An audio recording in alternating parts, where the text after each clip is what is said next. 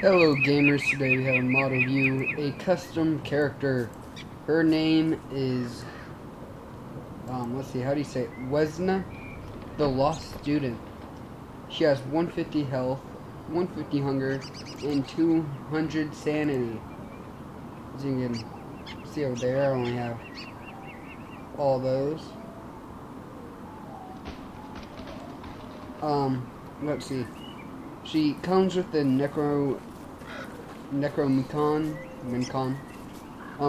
What it does is spawns, I guess it's like a dog, a companion. There it goes. And its name's Choppy. Choppy will follow you. It has 200 health and does 20 damage. Follows you wherever you go, attacks when you attack, defends when you are attacked, and when he is hit, he'll attack back, all that stuff.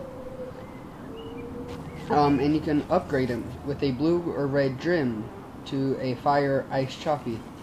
Upgraded, he'll have 400 health and do 48 damage, and depending on what Drim you use, it'll become a fire version, which inflicts burn, or ice version that inflicts freeze.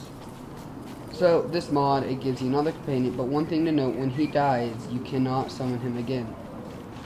That was a one-time thing, as you can see the thing is gone. Let's just go attack something real quick. If we can find anything to attack.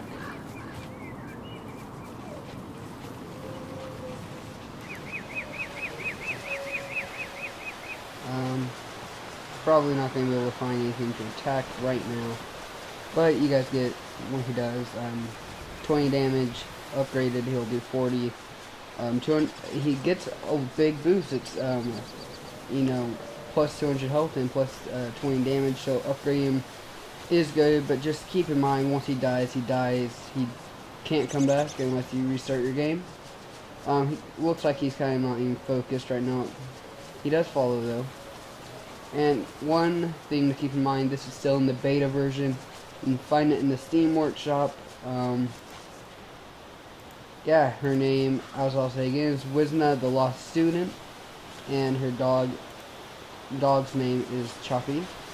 So if you want like a extra helper with you, this will be really good for doing damage and all that, and kind of taking the aggro off of you. Anyways, thank you guys for watching. This is the Don't Starve mod. Bye. Have a good time. And keep on gaming.